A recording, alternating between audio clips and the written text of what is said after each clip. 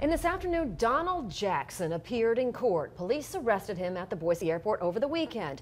That's after TSA agents say they discovered a knife and pot hidden in his shoes. KBOI2's Haley Kramer explains why he's charged with aircraft hijacking. When the judge asked Donald Jackson if he understood what he's being charged with, he replied that he wasn't on the airplane yet. Well, under Idaho state law, that just doesn't matter. The penalty for weapon aboard aircraft falls under the chapter aircraft hijacking.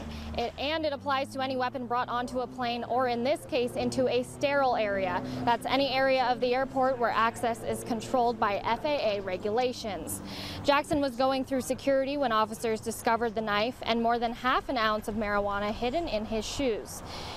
Jackson's defense claims he's lived in Boise for the last 35 years and other parts of Idaho his entire life, but prosecutors raised concerns about his ties to the state and his contacts outside of Idaho. Jackson has a valid California license and gave his defense an address that isn't in Boise. Prosecutors also said Jackson has a criminal history in California for having a firearm while mentally ill. The judge set his bond at $50,000 and he's expected to appear back in court in 2 weeks. Live in Boise, Haley Kramer, KBOI2 News.